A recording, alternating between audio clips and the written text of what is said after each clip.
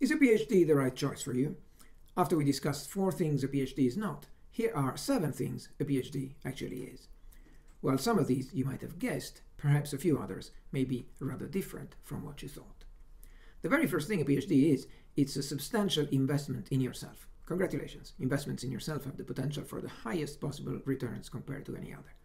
However, even though a PhD can be a wonderful experience, as with any other investment, you must first do some due diligence, otherwise you might incur great losses. Your due diligence includes finding out what you want from your life and whether a PhD will help with that. I can't answer that in this video since I don't know you. You have to look inside yourself. If your own goals are not too clear yet, a PhD is almost certainly a bad idea, at least yet. As we discussed, a PhD is not a parking spot. There are many other more productive things you could do with your time, money, and talents. So your due diligence starts with looking inwards and understanding what you want out of your life. As I told you in that other video, a PhD is not a goal in itself. It's the starting point of a long path, and it's only going to be useful to you if you want to spend your career traveling along that particular path called research. Your due diligence continues with understanding what a PhD actually is and how it can benefit you. There's plenty of advice about PhD on social media, 99% of which from people who talk about their own PhD, which is a sample size of 1. Your due diligence includes choosing whom to trust and listen to. If you're new here, welcome to Frank's Day Unexplains. This YouTube channel is a spare time project of mine, funded and owned by my company Cambridge Cyber, but in my day job, I give people PhDs in computer science as a full professor at the University of Cambridge. This advice is my own and is not an official statement from either my university or Trinity College. If you trust what I have to share with you on this subject, thank you. I consider you wiser than your colleagues because you are in choosing to invest 20 or 30 minutes of your time into this video as due diligence to assess the suitability of an investment that would eat up a minimum of 3 years of your life and often several more. I'm not planning on putting up lots of visuals here, I'm just offering you the hardcore content, so feel free also just to listen on headphones while you're commuting or doing household chores. Second, a PhD is a deep dive. You become extremely specialized in one very narrow topic. You read everything that has ever been done about that topic. Then, crucially, you do a bit more yourself, you advance the field a little bit, and you add something new that the scientific community didn't know before. Along the way, you become the world expert on this very narrow topic. You do that by specializing to the extreme. You start with a topic you like, for example, finance. Okay, very broad. Billions of people are interested in that. You intersect it with some other interest of yours, finance in the digital society.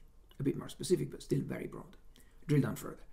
Fully digital payments across the network. And now we're getting somewhat more specific. Fully digital payments across the network without intermediation from a central authority. Now you landed into cryptocurrency territory. You've narrowed it down quite a bit. It's still a field with millions of players. You must drill down a lot more. So this is where you must start reading the latest research papers to figure out what are the hard problems that still haven't been solved. Energy efficient and low latency double spending prevention with reversibility and anonymity of transactions in fully digital payments across the net without intermediation from a central authority. You see, any topic can be refined and refined and refined to the point where there are only 1,000 people in the world working on it, and then only 100, and then only 10, and then you keep specializing until you're facing an extremely specific, obscure problem that only you are trying to solve, at least right now. You become the world expert because nobody else has looked at this particular problem with as much care and intensity as you. I have been blessed with many outstanding mentors in my own research career, and one of them, Turing Award winner Sir Maurice Wilkes, my academic great-great-grandfather, once told me, the PhD is the examination where you choose your own questions. And what he meant is that you are the one who decides what to specialize in. You become the expert on that. And then, once you finally write up and submit your dissertation, your PhD examination will consist of very specific questions that the examiners will ask you on the thesis that you chose to defend and about which you should by then be the world expert. Third, the PhD is an apprenticeship. The whole point of doing a PhD is to turn you into a member of the worldwide scientific community on your topic. So, for at least 3 years, you are going to be the apprentice of an established member of this peer group, learning how to do stuff, specifically learning how to make new science, how to contribute to our worldwide body of knowledge with original research, and at the end, you're going to be admitted as a peer into this group. During this apprenticeship, you will learn how to do scholarly work properly, how to evaluate the work of others to distinguish the good stuff from the so-so stuff from the BS, and how to express your discoveries in a way that other people can understand and use them, and a gazillion other things. You will learn to present your ideas to debate, to argue for your views even when they are unpopular and nobody believes in them. You will go to workshops and conferences, you will read and criticize plenty of articles written by others, you will publish your own articles, and all along, your PhD supervisor will guide you on how properly to do each of those things. How do you read a scientific paper? How do you extract the actual content? How do you evaluate whether it's good or so-so or groundbreaking before it has been validated by being published in a famous venue? You must learn how to make that judgment for yourself, because when the paper is first written, the prestigious journal has to decide whether to accept it for publication or not. And to do so, it sends it to knowledgeable peers in the scientific community, and these peers have to review it and give their reasoned judgment on whether it's good or so-so or great or total rubbish, and they have to do that from zero, based just on the content, not on the reputation of the authors or their institutions, which are kept hidden. And if you want one day to be awarded a PhD and become a peer in this community, you will have to learn to do that, among other things. And your PhD supervisor will hold your hand through this process of critically assessing and reviewing, as well as the processes of running your own experiments, building your own prototypes, writing your own papers, and all the other things a scientist in your field does. This apprenticeship is what the PhD is all about. It is this experience that allows you to become a peer in the community, and you can only learn it by shadowing a good mentor. So choose your PhD supervisor with great care. It must be someone who knows what they're doing, but also someone with whom you personally click, and where you both find it exciting to work with each other. It's an enriching relationship that goes both ways. Fourth, the PhD is a process of discovery. The main criterion for awarding you a PhD is: have you demonstrated you are capable of original research? Have you been able to solve an interesting problem that nobody else in the world could solve before you? Since this is the criterion, then clearly at the core of your PhD there is this inventive and creative process of discovery, doing something new and original after having carefully surveyed what everybody else already did in that area. And this awareness of prior art is what sets apart the PhD discovery and invention from the everyday discovery and invention that ordinary people tend to do.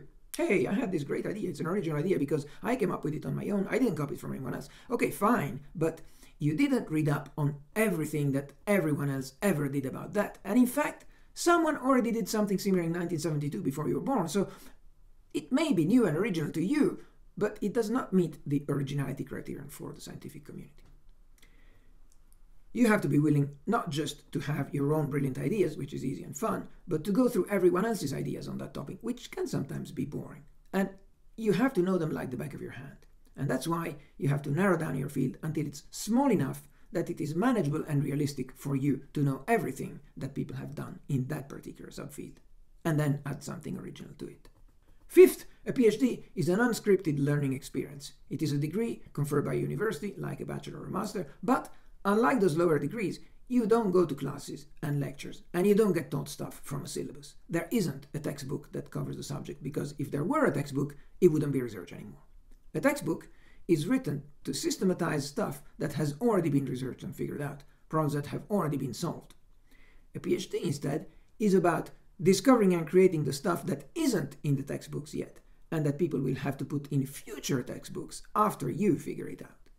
So in that sense, the PhD is an unscripted learning experience, I said, because there isn't a plan. There can't be a plan, because by definition we don't know how to solve the problem. We don't even know for sure whether it can be solved. If we already knew, you wouldn't deserve a PhD for solving it. As Einstein famously said, if we knew what it is that we are doing, it wouldn't be called research. Sixth, a PhD is a trial by fire. Because there isn't a plan, because there is no textbook, because every avenue is open, because we don't even know if it can be made to work, a PhD is an open-ended adventure where many things won't go as planned. A bunch of things you try won't work, and you will have to try something else. If you never fail during your PhD, then you're not being sufficiently adventurous, and what you're doing will probably be too bland and not very interesting. In a PhD, you might want to do things, but find that there are no suitable tools to do them, and you'll have to build and sharpen your own tools. In science and technology subjects, these tools can be software you write, they can be mathematical models you develop, they can be electronic circuits you build, and none of these is actually the product of your research, but just a piece of kit that makes you more efficient at building or producing or discovering the thing that is actually the product of your research. For my former office mate at Trinity, Didier Queloz, the tool that he had to build was a better radio telescope, because he was looking at some faraway star that showed some anomaly. But his PhD was not about the telescope. It was about what he could discover by using the telescope he built. And by the way, a few decades later, he got the Nobel Prize in Physics alongside his PhD supervisor for discovering the first exoplanet that was orbiting around that star that he was pointing the telescope at. Think you are a caveman, and your PhD is a dinosaur you need to hunt and kill and cook so your family can eat. You build a spear, you build a flint knife, you build a bow and arrow. These are not your PhD. They are just the tools that you have to build for yourself in order to be able to get your dinosaur, your PhD. You can't simply go to the caveman store, which doesn't exist, and buy a ready-made spear or bow. You have to figure them out and build them for yourself. But tools are still just tools. They are not your dinosaur. In that sense, the PhD is a trial by fire because there will be plenty of things you need that aren't there, and you have to procure them nonetheless.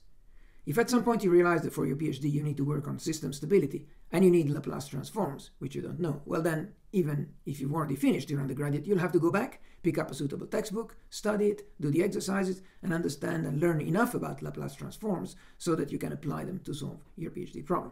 And if this means you also need to remind yourself about integrals and complex numbers and all the stuff that you did long ago and forgot, well, so be it. A PhD is an adventure where you have to be ready to do whatever it takes to solve your problem, including acquiring new skills, building new tools, becoming knowledgeable in fields you didn't know would be relevant, and so on and so forth. Quite a few people can't handle the hard parts of a PhD. Actually, almost nobody ever fails the PhD examination, but several candidates never submit their dissertation.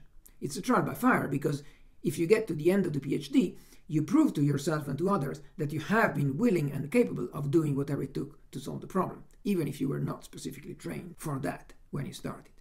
And that, my friend, is the reason why people with a good PhD are considered valuable, even for tasks that have absolutely nothing to do with the topic of their PhD. They might get a PhD in physics and then a job in finance, because they have proved they can get themselves out of a tricky situation and solve the problem at hand by doing whatever it takes, even if it involves learning or building totally new stuff that their previous degrees had not prepared them for.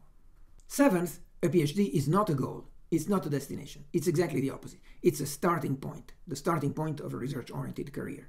You've proved that you could come up with some novel idea, you've made an original contribution to the field, you've learned the methods, you've learned how to judge the worth of a new publication, whether your own or someone else's. Well, that was just a dry run, and you were still looked after by your helpful supervisor. Now, it's time for the training wheels to come off, and for you to cycle away into the sunset on your own.